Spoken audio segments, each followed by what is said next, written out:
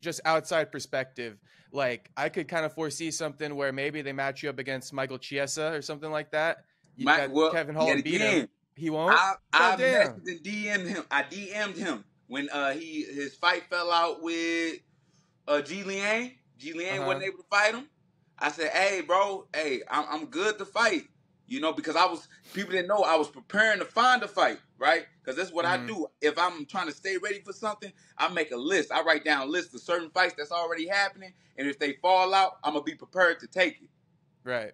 Right? So this was one of those moments where that had happened. And I said, shit, I'm ready for this one.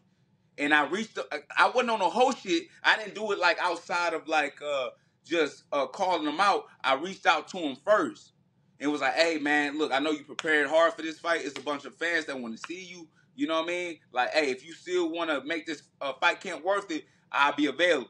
That nigga read my shit, bro, and left it there. I'm like, damn, dude. I don't even get a response. Like, yeah, show him a little bit of love at least. Like, whatever, though. Fuck, man.